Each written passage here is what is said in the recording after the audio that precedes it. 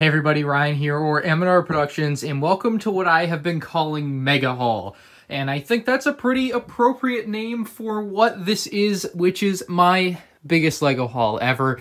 And it's ironic because literally a month or two ago, I did my biggest Lego haul ever, but it has been surpassed by a wide margin, I believe, here. So very excited about this one, guys. If you do enjoy the haul video, give it a like. This will be my last haul for quite a while until the Lego Star Wars Summer 2020 sets come out, because if you haven't seen the video, you should totally check it out. I am not buying Lego for the next 2 months. So this is it. This will hold me over for a while, and a lot of the stuff you actually see in this haul, you may not see on the channel again for years. It just happens like that, where I buy these things, where I have these videos in mind, but sometimes they just don't come to fruition for much longer down the line. So if you ask me, when are you going to build this, when are you going to build that, the honest answer to a lot of it is I don't know. So this is Mega Haul. All I care about is Mega Desk.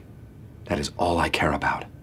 Getting more Mega Desk. We're going to start with that lonely box down there that didn't really fit on the table. All right, first box up. This is the first thing I have ever bought from Mercari, and that is an app that's very much like eBay. However, as far as I can tell, there are no auctions. I'm going to put an affiliate link down below. It had a thing on there, it was like, share this with your friends. They get $10 off their first order, and you get a $10 credit. So if you guys are interested in using the app and you've never used it before, you might be able to find some good Lego deals on there. It's much like eBay, just search newest and see what you can find. But let me show you what I was able to find on there. And again, very good experience for my first time ever buying on that app. And let's have a look at what is contained inside of this big, beautiful box. A lot of bubble wrap and stuff, but obviously the main thing we need... Oh, he sent me free stuff. Oh my god, this is an even better experience than I thought. I could never imagine this happening on eBay. He sent me a Disney minifigure. Very cute, very nice addition to the collection. And then even better, something I don't have, the Hidden Side set, the Newberry Juice Bar. What a guy. Damn, Mercari coming in clutch, bro. That's wild. But yes, obviously the main thing that I bought was the Fire Nation ship, and that is a beautiful looking box. Very excited to get this one and finally build it. Wow, what a guy. I can't believe he sent me free stuff. I was not ready for that. So you can check out my review on this set. It'll actually be out before this haul video. But yeah, let's open up the rest of the boxes because we have a lot more stuff. First package we're opening up is a shirt from Teespring, and you can actually buy this if you guys want one of these. It'll be down below in the merch shelf or whatever it is that YouTube calls it. This is my 75280 shirt celebrating the 501st Battle Pack. So kind of like small, clean text on there. And I'm actually going to wear this for the rest of the haul video. So we're going to start with a rather small package here first. And we're going to get this opened up. This one I think I bought from Mercari. And the reason I bought it from Mercari is because it was the only place I could find this thing. And in here is something I actually already had that I didn't really need, and that is this here chrome or golden Lego Star Wars Force Awakens game cover. I don't need another one of these, but I did get it. I might give that to Corey. It also came with this poly bag of Finn. Again, don't need it, probably gonna give it to Corey, but it did come with some really awesome... Oh, no, wait, I don't need those either. Might give them to Corey. However, the thing that I needed and wanted and had to get out of this was a Lego Star Wars lanyard. Really wanted to get that. Next up, we should have a battle pack here. Let's get our knife. They shipped it in a brown paper. Like, it's not in a box. So I'm actually really prepared for this to be in a really poor shape. However, it was a good deal, but that's still no excuse for... bad packing materials, I guess. It kind of is going to suck. I'm sure this... It doesn't feel like this thing got beat up, but, you know, you can never tell until you actually see it. It could be in just terrible shape when we actually get into here. Oh, thank God they actually put it in a box. Okay. Okay. Whew, I was ready to be disappointed, I'll tell you that. Cheerios! Yay, we got some Cheerios! And in there will be our Rebel Battle Pack. So thank goodness it was not as bad as I had thought. Interestingly enough, Lego put tape. That is Lego factory tape there on the box. That is very peculiar. You don't see that on a box that has a thumb tab, like, ever. Very odd, but yeah, this will be one that I'll review at some point or another. I need to get every battle pack sealed first, so add that. Cheerios out of the way. Next box here, not exactly sure what this is. Got the mailing thing out of the way, but moment of truth here, it's a giant poly bag. These Brickmaster poly bags are big, big boys. And just to give you guys an example, like the Finn poly bag is about the size, maybe a little smaller than what you see for like in-store poly bags. This thing is huge. How about the Battle Pack box? I mean, it's a big old poly bag, but this one, somewhere around 25 bucks, not a bad addition to the collection, and it was super cheap, so I had to pick it up, you know. And that's where a lot of this stuff in this haul comes from, was just super. This is another one that's actually super cheap that was 50 bucks sealed in box, and this one, less so than the Rebel one, I have trust in. They shipped it in a black bag saying just do it, so that's great. This is not going to be in the same condition it was when I saw the picture of it, obviously, so yeah, it's a bit of a shame. It was 50 bucks sealed in box, which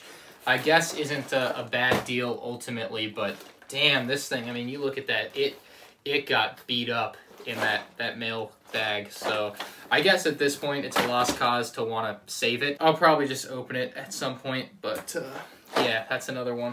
This next box here is from Mike. He sent me this. This one obviously didn't cost me anything, but thank you very much, Mike. This is going to be something pretty cool, I think. Not something that's particularly easy to get in America, so he found these, I think, on some website, and he's just like, yo, it doesn't look like something Ryan has, and he sent it to me, so that was really kind of him. So, within the bag here, we got a bunch of bubbles, of course, get those all out of the way. Mike sent me some toilet paper. Oh, man. Wow, dude. Thank you, Mike. Gotta love the toilet paper. That's an instant classic there. And then also within is the stuff that he said he didn't think I had. And I do not have these. I had not seen these in America at all. They are very hard to come by here, but they are some like books with poly bags. Obviously I have the poly bag, but I'm gonna keep these sealed. These are things I'm just gonna keep for like personal collection. I don't have a reason to really open them, but damn, these are cool to have.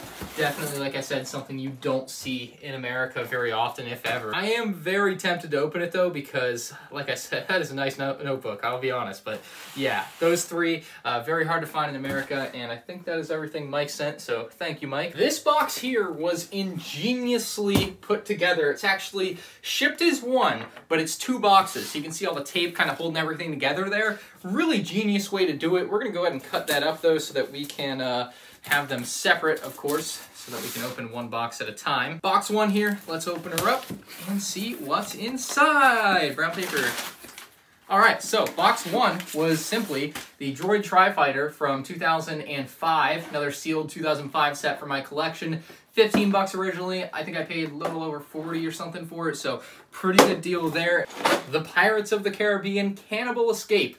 Very cool set. Obviously love Pirates of the Caribbean, so I think this is my third Pirates set now. I'm getting there. You know, there's like 14 or so of them, so that's a slowly growing collection of Pirates of the Caribbean sets. Other box here, this one I think comes from Canada, eh? And this one is something that they just remade for summer 2020, or that comes out on June 21st, I believe. But this is the old version of it, the Avengers Tower. What a beautiful looking set, and one that I am very excited to build. I think I'm gonna do a live build of this at some point, and I do need to get it done before that June 21st date so I can do a comparison and such. So Avengers Tower 2015, I believe. You know what? This one I'm not gonna put in this haul video. This one I'm gonna save for something else, and you'll see what video it is.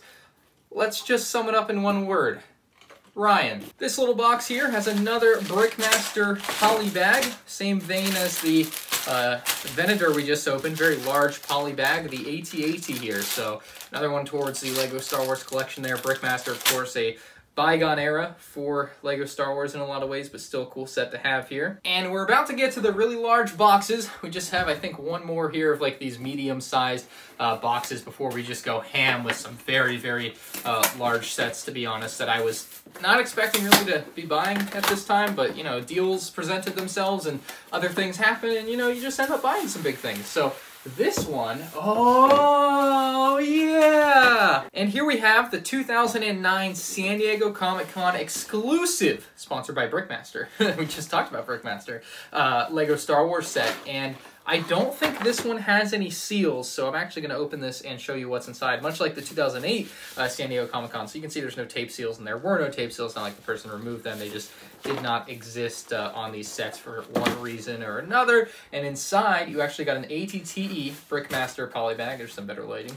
And there was also the Republic Dropship Brickmaster mini build there. So that's what was kind of included in this, and obviously very expensive because of the box more than anything, but very awesome to finally own that, and that'll go to my very cool, rare, old type collection that I've got going with that stuff. This one says Fragile. So I bought two things, actually, in this box, and one I bought like 2 days prior, and it turns out they were both from the same seller, so the seller put them both in the same box, and it's quite a box. And I got a killer deal on this 2013 ATTE sealed. The box is kind of damaged, but I mean, so is the one that I also own. And what I'll say about this is something I'm going to open and build at some point, unless they all of a sudden become worth $1,000, at which point I will happily sell this. But I got such a good deal on it. I was texting Pat, and I was giving him the deal, and then I was like, oh wait, no, I'm going to buy it. And I bought it right out from under him when he was about to buy it after I'd sent it to him to buy, so that was kind of funny. And I also got the AT-RT. I got another one sealed, because I wanted to keep one sealed,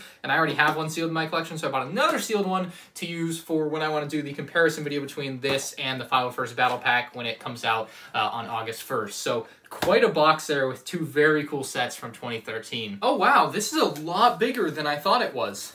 Oh my. This was another really good eBay deal in my opinion. I think this was the cheapest one of these had sold for, like, that you could find in the history of sales recently. And they very conveniently included a garbage bag so that I can clean up my mess after this. That was actually very nice of them. A much larger box than I had previously thought this was. And inside of this box are actually the boxes of the two sets, so that may be why I could probably, there's probably some empty space here above R2-D2 or something with C-3PO being larger. Another very large and heavy box here. I think this one is actually a private sale, so this one's not from eBay or anything. This is from Charm City Brick, and he offered me a deal I could not refuse on this set. I had to buy it. And this is a set that I should have bought when it was out in 2014 and 2015, and I don't know why I didn't. They're just sets that I passed on during that time that I will never be able to explain. And it is the 2014, summer 2014, Imperial Star Destroyer.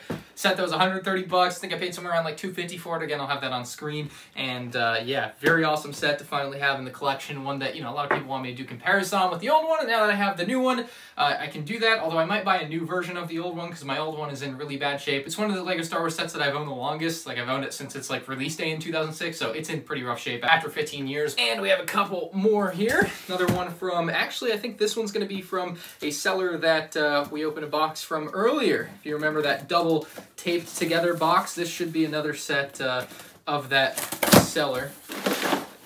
This is one that, it's a real nostalgic set for myself, first off. It is one that I needed a new version of. My old one was really dusty and old, and when I eventually get glass shelves to display things like this, I'll open and build it, and then it will be displayed there and never get dusty, and that's kind of the goal with something like this. But yeah, 7666 Hoth Rebel base, very, very cool set from summer 2007, one that I'm very happy to have again in the collection in a very complete form, obviously being brand new, and I think there's some slight chance I could get a gold C-3PO in here, so I'll definitely remember when I eventually get around to opening this to film that, just in case, because it would be pretty cool if I got a gold C-3PO out of this. Couple sets left, and I know what they are because, well, there's only two left.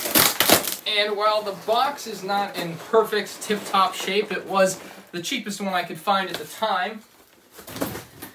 And with rumors swirling around of a possible return this summer in one form or another, I bought Diagon Alley. So this one's going towards that Harry Potter collection, obviously, that I one day hope to complete. Diagon Alley from 2010 here, I want to say. And it originally cost $250, so I paid quite a bit more than that, obviously. But very nice set to add, and I'll be building and reviewing this at some point this summer, probably, in preparation for that set, which I think will release at some point, like this fall, or it could release this summer, I don't know. But as soon as I find out more about that, I'll be kicking my butt into gear with this one, but it's ready. And that brings us to the final box. Another one that was just too cheap for me to pass on as far as like compared to other of the same set being sold. And I will say, I used to own this set. I reviewed this set actually back in like 2009 on my old YouTube channel. It was a really bad review, but it's one that I don't know why I sold it. It's another one of those, you know, sold it back in the day to buy something else probably, and now it's back. TIE Fighter Collection. beautiful set. And interestingly enough, when it came out in 2004, it cost $70. By comparison, the most recent TIE fighters on their own cost $70. So kind of crazy how far things have come. Obviously, the designs of these TIE fighters do not compare to that. Inflation and new thing, you know, there's a lot that goes into these sets now, but still pretty crazy to think about that this was $70 back in the day, and very awesome set, one that I have a lot of fond memories of. Got it for Christmas one year, I think, 2005 probably. So yeah, and I sold it like an idiot. So that is everything in the haul there. It is quite a bit. I'll put the total amount spent on screen. And again, thank you, Mike, for the very cool Star Wars books and poly bags there. And of course, the toilet paper that couldn't really find a spot for here in the front. So yeah, wow, this is a lot of stuff. And this is it. This is the last stuff I'm buying for a while. Probably till I move out, I won't have another haul even close to this. I am out of space in a way that I cannot comprehend. Like, it's no longer a I'm out of space, ha ha ha, because I've been out of space literally for 2 years. I've been out of space, and every time I've been able to put a band-aid on it. There's no more band-aids. I'm out of band-aids, and you can't buy anymore because they're not for sale anymore, right? Like, I don't have the space to expand to have more space to run out of. I am out of space, and that is a reality I need to begin to accept and actually work within. And like I said, some of this stuff you may not see a video on the channel for years to come. Some of the stuff you may have already seen a video for. But I am very pumped about some of this stuff. It's really cool. Got some really good deals, more importantly. And a lot of this goes really good towards the goal of having every LEGO Star Wars set ever at some point here in the not-so-distant future. So thank you guys for watching this epic haul video. And thank you as well for making this possible. I mean, without YouTube and how great it's been and all you guys watching the videos, I mean, this kind of stuff wouldn't be possible for me. Although, then again, maybe if YouTube wasn't a thing, I would have won the lottery by now. But who's to say, you know, just hypotheticals. Thank you guys for watching, though. Hope you enjoyed the insane unboxing video, and I'll see you all in the next one. Mega Haul 2020 out.